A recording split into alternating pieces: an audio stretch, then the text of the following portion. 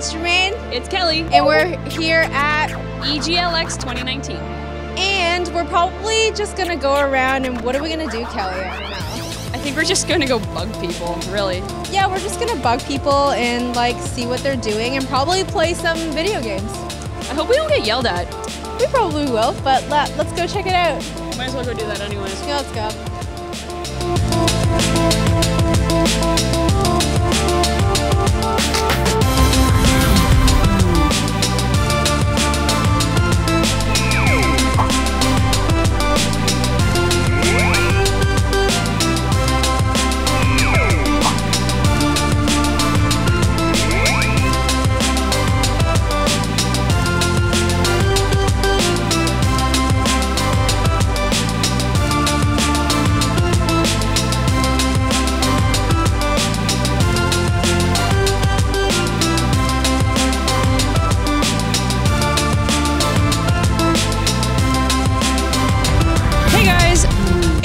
Here at EGLX 2019, and I'm here with Mike Manojlovic from Northwolf.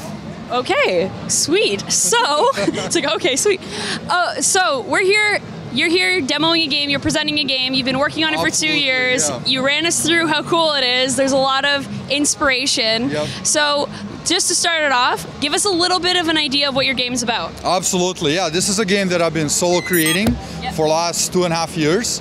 It's inspired by Diablo 1 and Castlevania games.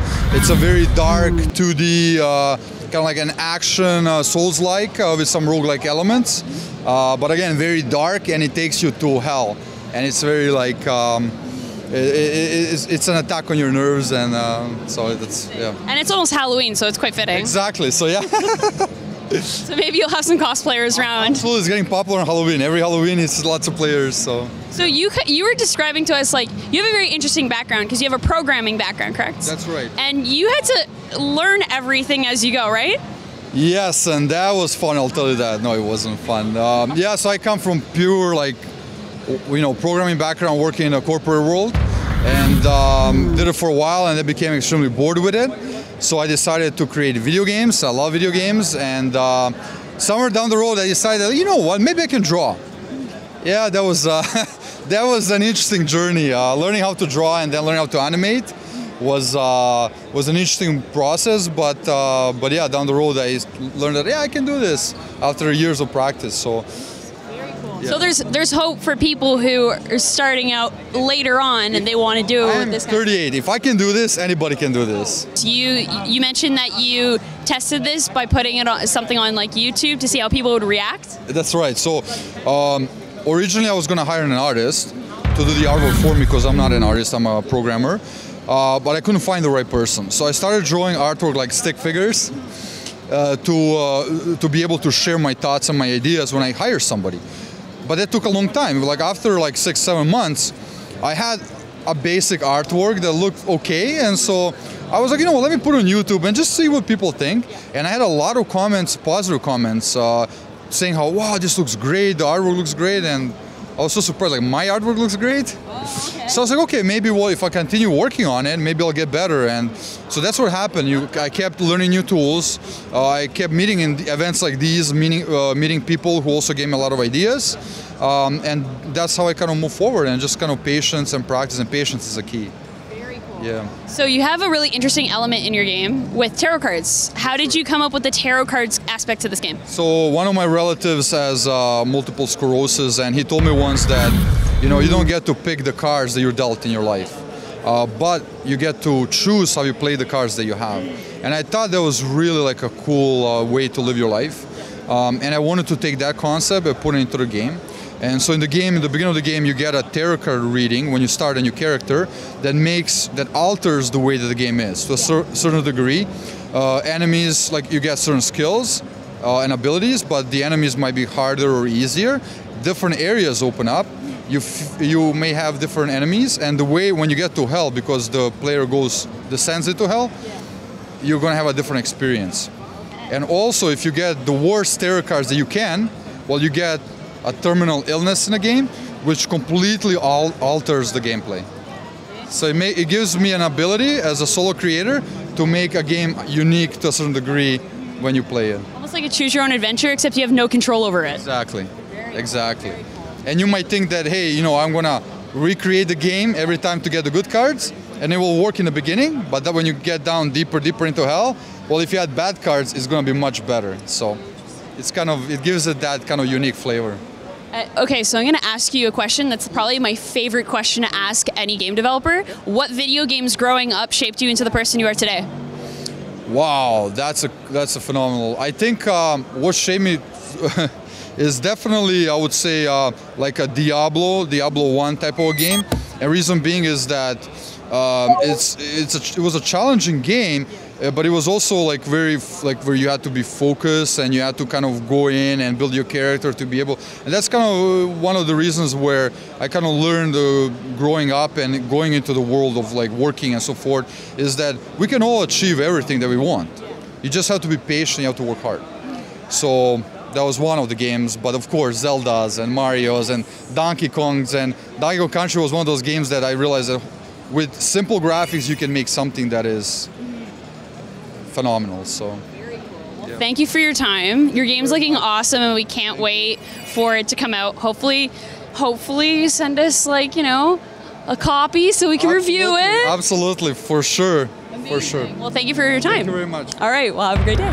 Hey guys, the Lunchbox crew has made their way here to Lightning Rod Games, and I'm here standing with Mark Laframboise.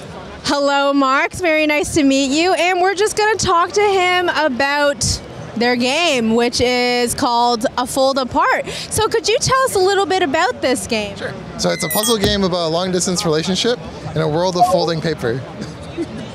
All right. I can already tell that I might need tissues, so please tell me you have tissues. Oh, okay, good. I'm going to hold one just in case. Okay, so I guess without ruining the story too much, do you want to actually get into telling us a little bit about the story, what it's about? So the story is about an architect and a teacher, and the architect has moved away for work. So he moved to the city from their hometown. And so the architect's working on different things, and they're apart. And so there's a lot of emotions that both of them are feeling, both sort of maybe being a bit lonely or maybe feeling a bit abandoned. And so we kind of go through the story and see how each character is kind of coping with the separation of being apart from one another. So you alternate between both characters as you go throughout the game. Yeah. So one of the big ways we tell the story is through text messaging. And inevitably with text messaging, there's miscommunication. So a lot of the emotional aspects of the game is someone will say something and the other person might interpret it in a way that maybe wasn't intended, and it'll cause them to have like this emotional reaction and go into this world where all the puzzles take place. And so the puzzles are sort of their way of working through the emotions that they're feeling. Oh my goodness, you guys. Okay, so you mentioned that it's a puzzle game. Why did you choose to make it a puzzle game? I know that might be a little bit of a strange question, but what do you... I really like puzzle games with stories, and I think they match well, and especially so when the gameplay mechanics match the theme of what we're trying to do. And when we kind of had that idea, it was two separate ideas originally. I wanted to make a game about a long-distance relationship because I had been in one for about 1.5 years. So before starting the studio, I was working at Disney, and my significant other was in Orangeville, Ontario. And so for about 1.5 years, we were living apart. I really wanted to make a game that touched on those emotions of being apart, but I wanted gameplay that matched it. And so it was a brainstorming session that myself and my co-founder Steven were having, where he's like, oh, what about the back of a Mad magazine, where it's like one picture you fold it and make a new picture. I'm like, that's interesting. I don't know if there's gameplay there. And like a couple months later, I was like, oh, we can combine the two. And so the original inspiration for the fold apart was that if you have a character living on one side of a piece of paper and a character living on the other side, they're in two different worlds. Okay. But if you fold that paper, you can kind of like merge their two worlds together. And that's kind of what it feels like when you're apart. Like you're physically separated for some reason, either work or school or family. And you just kind of wish you could like mash two physical locations together. And that was where the inspiration came from. And then we kind of expanded it from there. So. Wow. Okay. So please tell me that your story has a happy ending. Yeah, it does. and the game does as well. So. Spoiler alert. Can you tell us about a game that maybe you played in your childhood that like really inspired you to this day and maybe might have been a reason why you created this game? Yeah, so when I was growing up, I had a PC, but I didn't have any consoles. And so the games I really, really liked playing were the adventure games. So like Sierra, like King's Quest, or the LucasArts adventure games like Curse of Monkey Island. Those were always one of my big favorite ones. I think my absolute favorite game when I was a child was Grim Fandango. And that was actually, it was really funny, when Steve and I met in university, that was the game that we both said, this is a type of, we want to work in this industry where you can tell these cool stories and in a video game medium, and that was kind of what inspired us to get into everything in the first place. So that was, I'd say that's kind of like the core inspiration for it. So I really like these narrative puzzle games ever since I was a kid, so yeah. Speaking of which, when does a Fold Apart come out, and like what platforms are you planning to release it on? So it's going to come out on Apple Arcade in about a month or two, and it'll also be out on Switch and PC for Valentine's Day, and then PS4 and Xbox sometime after that. So. All right, lovely. Thank you so much for talking to us. Could you tell us, if people want to find out more about a Fold Apart, where could they get that information? Okay, so our website is afoldapart.com. We also have a Twitter, which is LRG for Lightning Rod Games, LRG Thunder, and then also Facebook is just facebook.com/Lightning Rod Games. So. All right, thank you so much for talking to us. We hope you have a great rest of the weekend at EGLX.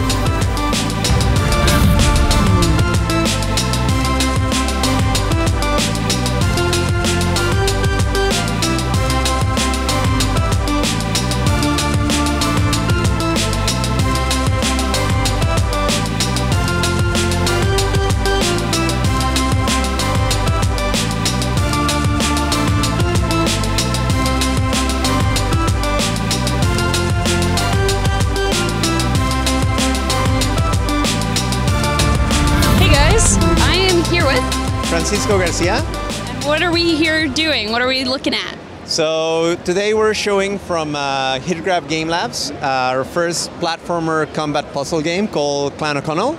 It's the first time that we're showing it to the public, so it's pretty exciting for all of us at the company. Very cool. Yeah. So what can you tell us about the game? So in the game you play 3 characters that you switch back and forth. Each character has distinct abilities for both combat, puzzle solving, and platforming. And the length of the game will be across 20 levels with 3 different boss fights. And it's referencing a lot of the old platformers like Castlevania, Metroid, but also modern takes like Guacamelee nowadays, or Hollow Knight, or even Dead Cells. So would you say that those are games that inspired you growing up? Absolutely, yeah. All Nintendo games, that was my bread and butter. Battletoads, Teenage Mutant Ninja Turtles, obviously Castlevania series, Mega Man, and that's where I got the inspiration of trying to do something similar. Have you been over at the Nintendo booth yet?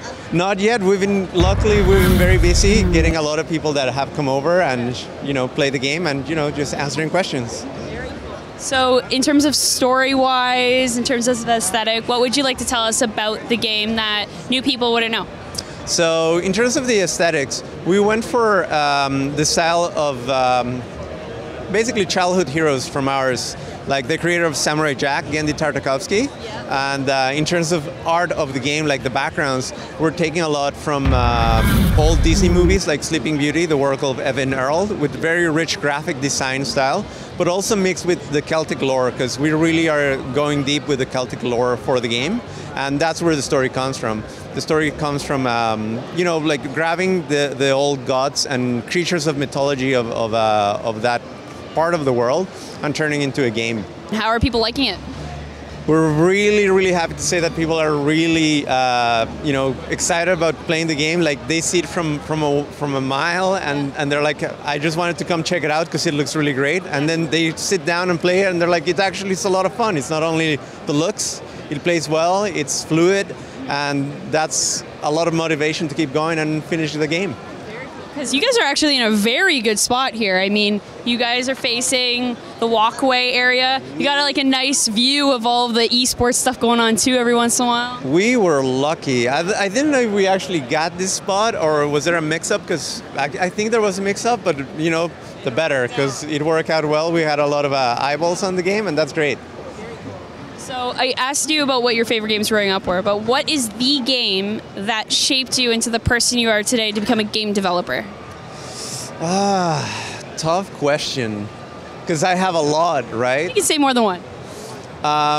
The first Teenage Mutant Ninja Turtles scarred me for life. Okay. Because there was this particular level where you're swimming and you have to get to points where you have to get air, but everything you touch, it's electrified.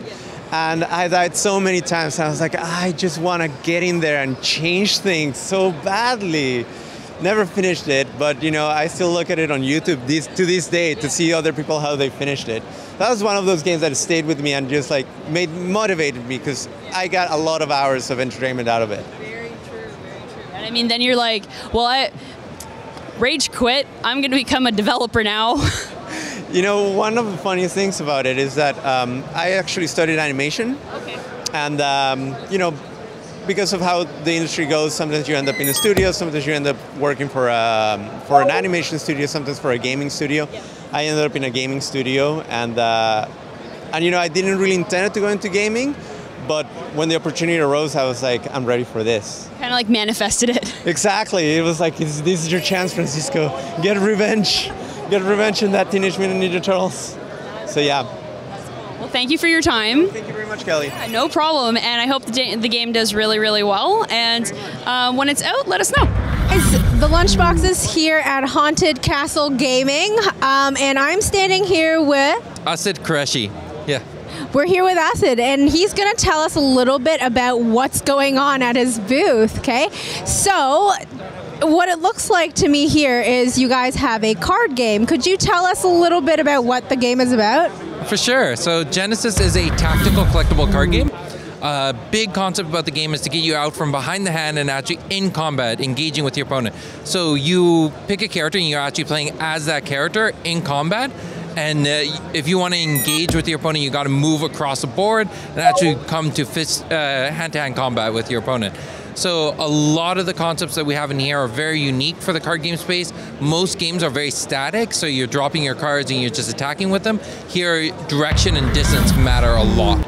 Everything you play is bounded by a distance and a direction. So it makes gameplay very unique, makes strategy very different, and it grasps audience from all ages, from people 5-year-old up to 40 are playing the game very actively. Very cool. Can you tell us maybe like the inspiration that you had for creating this game?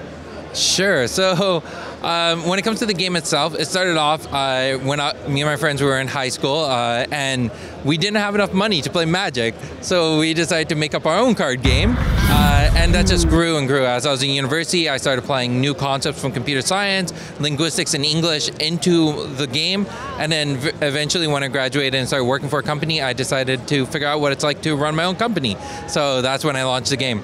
For the lore itself, I wanted to focus on what the humans, like what we did in our early days traveling across the world. So humans started in Africa, then moved to Egypt, the branch went off to Europe, some of them went south towards India, and then over to China. So my mythology focuses around the African, Egyptian, Indian, and Chinese lore incorporated into the game.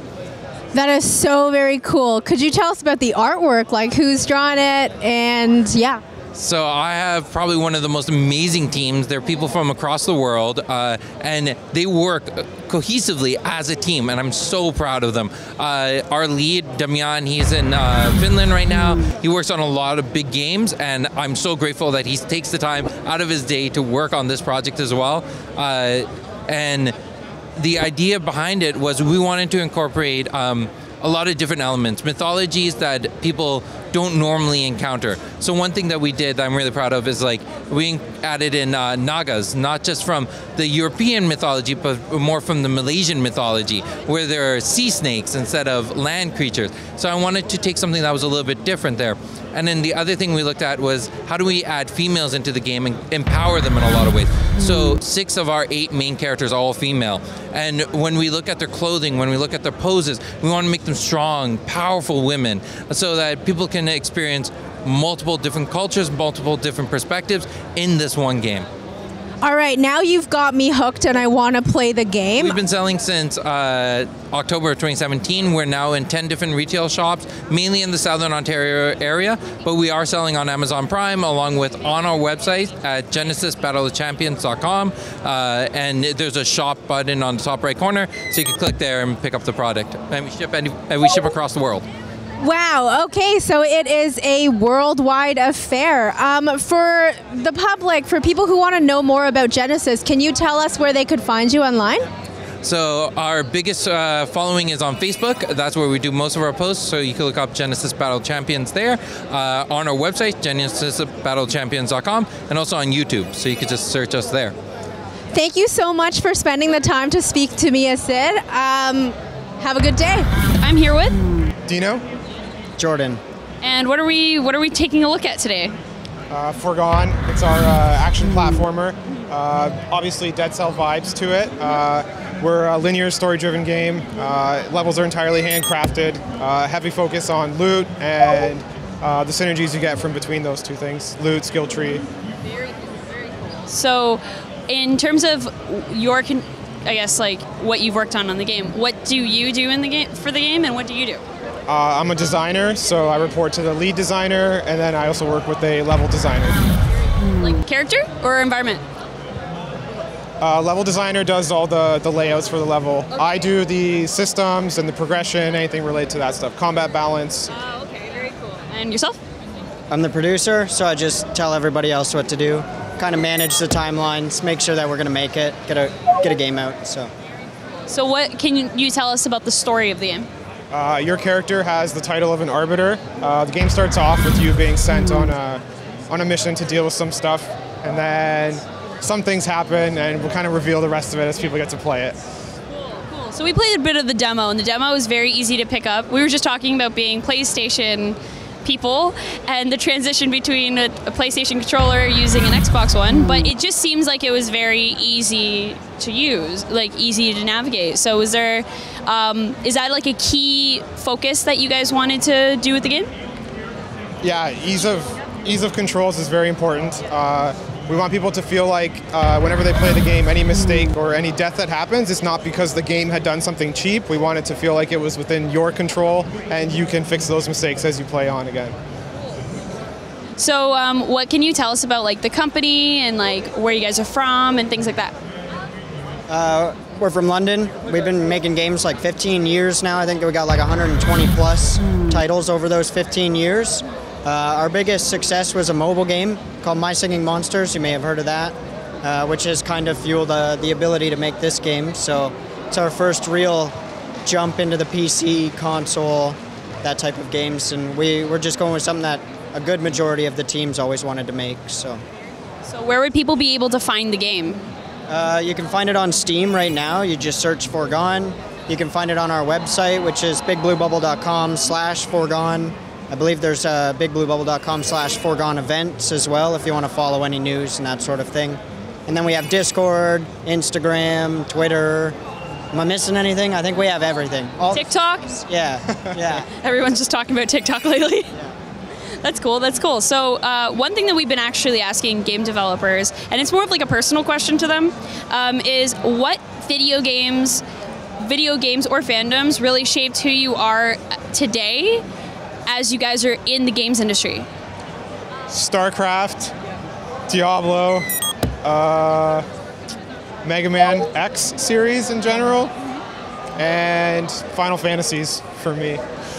Final Fantasy, same thing. Final Fantasy, I'm a huge Final Fantasy fan. How about you? Mine was a lot of like Diablo, World of Warcraft, pretty big part. More competitive things like Halo, all the shooters, Call of Duty, Rocket League more recently, a little bit of Final Fantasy, but that's about it. Are you excited for BlizzCon? It should be interesting this year. Yeah, kind of excited for it. Nothing I'm really like looking out for, but I always like to just watch anyway. So yeah, it's always a good thing to watch. I like BlizzCon. Anyway, thank you guys for your time, and I hope you guys, if you said Facebook, everybody can find you through there, and Instagram, all the socials, TikTok. No, I'm kidding. Yeah, thank you guys for your time. And the game looks awesome. Great. It plays really well, and you guys should go check it out.